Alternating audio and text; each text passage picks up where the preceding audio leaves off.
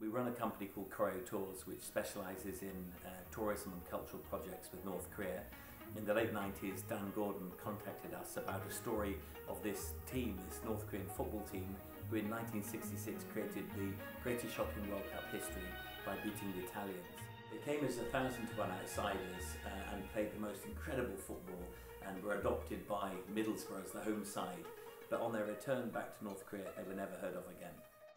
In 2002, after an enormous amount of work, we actually tracked down the players. We were told that we had permission to go to North Korea to film them.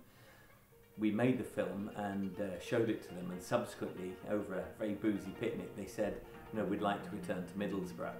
And before we knew it, we got the British Embassy involved, and we were back with the players in Middlesbrough. To date, that's been the biggest, I think it's been the biggest cultural exchange that DPRK, North Korea, has had with the rest of the world. I mean, to send off, back their players. In all, we saw 120,000 fans who just welcomed them. I mean, they were the home side, and in Middlesbrough, they're still seen as a local team.